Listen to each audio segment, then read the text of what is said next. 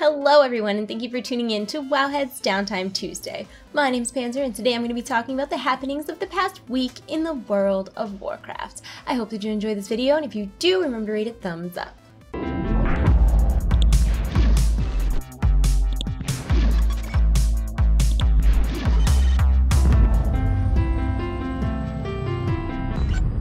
Obviously, the biggest news of this week is that the Fury of Hellfire patch 6.2 will hit live servers on Tuesday, June 23rd. With this patch, players will be able to construct a garrison shipyard, venture into the jungles of Tanaan, test their luck against the bosses of Hellfire Citadel, and grind out the reputations needed for the Draenor Pathfinder achievement. Check out this clip from the Fury of Hellfire trailer.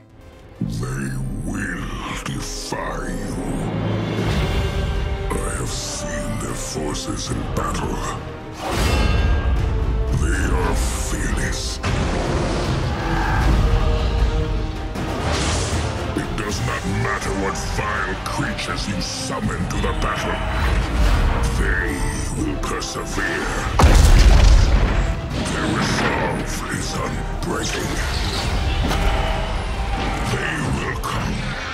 They will fight. And they will wash their blades of your blood in victory.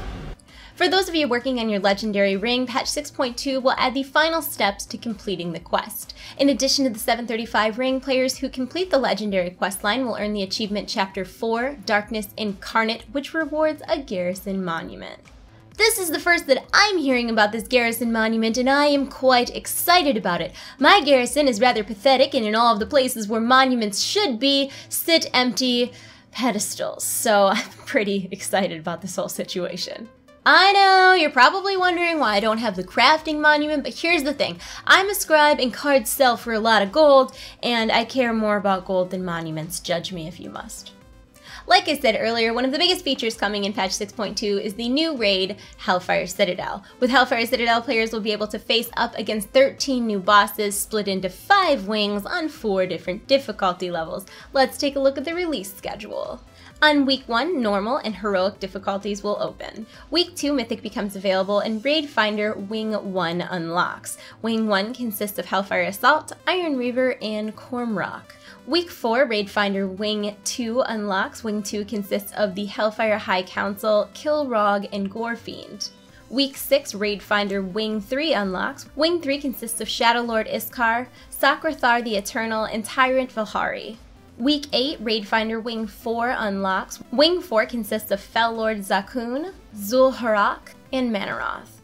Week 10, Raid Finder Wing 5 unlocks, which is the final boss, Archmond. Hellfire Citadel loot includes Tier 18 and an exclusive LFR tier, class-specific trinkets, loot that increases in eye level as you progress further into the raid, the Corrupted Nest Guardian pet, an Archmond lookalike transmog set, and more. Players who get all of the achievements in Hellfire Citadel will earn the Infernal Direwolf mount. And players who defeat Archmond on Mythic difficulty will earn the Fellsteel Annihilator mount and the Defiler's End title. For more information on Hellfire Citadel or anything related to 6.2, check out the links in the info below. In addition to everything that I've specifically talked about today, I also included a link to Wowhead's 6.2 survival guide because it is really useful, but also they're doing a giveaway of the Magic Rooster mount on that article, so it's worth checking out. In before inappropriate rooster synonym joke. Moving on from 6.2, also happening in Azeroth right now is the Midsummer Fire Festival holiday event. Now through July 5th, players can test their luck against Lord Ahun and earn Burning Blossoms. Ahun has a chance to drop eye level 625 capes, his infamous Frost Scythe, and the Frigid Frostling pet. Burning Blossoms can be used to purchase pets, toys, heirloom upgrades, and more. For more information on the Midsummer Fire Festival and what's new in 2015, I have conveniently linked everything that you need in the information below. Last up today, let's talk a little bit about the exclusive Blizzard merchandise that will be available at San Diego Comic-Con this year. SDCC is right around the corner. It is July 9th through July 12th, and Blizzard will be there at booth number 115 with a ton of shiny new collectibles. The first SDCC exclusive is the Funko Pop Murloc Vinyl Figure 3-pack, which retails for $29.99. The second is the cute but deadly Illidan figure for $17.99. Last up is the Nexus Whelpling plush, which will set you back $24.99. In addition to the San Diego Comic-Con exclusives, Blizzard will also be offering some new convention exclusives, which will be sold at other conventions as well, and these include the demonic Tyrael Funko Pop Vinyl figure and the cute but deadly Murloc Egg backpack. And that leads me right into today's question. If you could choose one piece of exclusive merchandise that Blizzard will be selling at San Diego Comic-Con, which one would you choose and why? For me, it would definitely be the Pop Vinyl Funko Murloc 3-pack because it's awesome and I collect Funko Pop figures and it's awesome and Murlocs and blah, blah, blah, blah, but you get it. You get it. What would you pick? Let me know in the comment section below, and while you think about your answer, check out our answers to last week's question.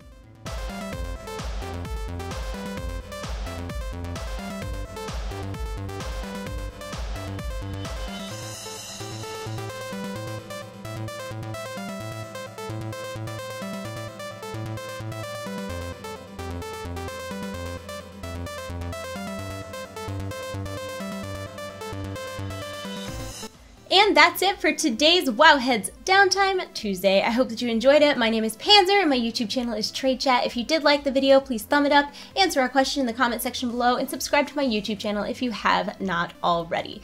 I hope that you will come back next Tuesday and every Tuesday, because Tuesday, and to see if your comment is in our featured section as always, I have linked everything in the information below that I spoke about today. I'm still bad at outros. Make sure that you tune into Wowhead Weekly this week. All of the things. I love you all. You're in my hearts. I'll see you soon. Goodbye. I tried. Ooh, that was the air conditioner remote. Oh my god. I'm done. I'm done. Okay. I just got super scared it wasn't recording. Oh my god, I don't know what's wrong with me. I was like, what's going on? It's not recording. It totally is though. Wow. Wow. Good job, Danielle.